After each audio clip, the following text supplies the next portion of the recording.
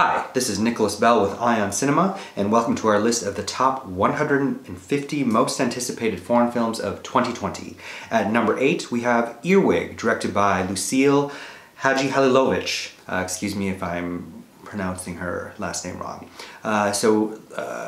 Lucile Hadzihalilovic ranks so highly on our list, the French director, thanks to the reception of her last two films, including 2004's Innocence, starring Marion Cotillard, and 2015's Evolution. Both are kind of bizarre films dealing with isolated communities of children being cultivated for mysterious reasons. Hadzihalilovic, of course, is the partner of director Gaspar Noé.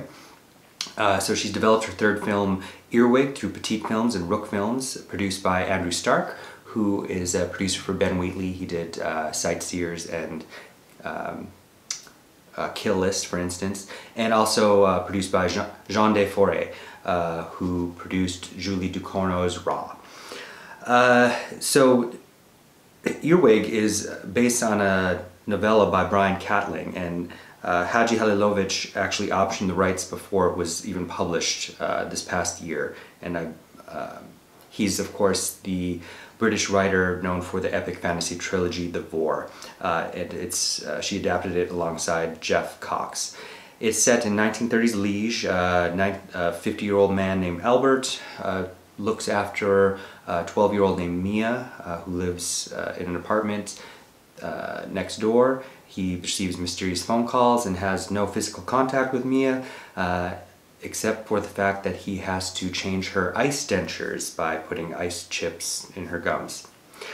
He receives a mysterious phone call one day to travel with Mia to Paris, and they have just acquired a black cat that Albert figures out to be the enemy, and that is basically the synopsis. It'll be Hadzihalilovic's English debut, and shoots in Belgium through February through March. So we predict that we would possibly see her show up in Venice, potentially in the main competition. She won Best New Director in San Sebastian in 2004 for Innocence. She competed there again in 2015 with Evolution, which won a special jury prize. So if she doesn't show up in Venice, San Sebastian is a high probability as well. Thank you.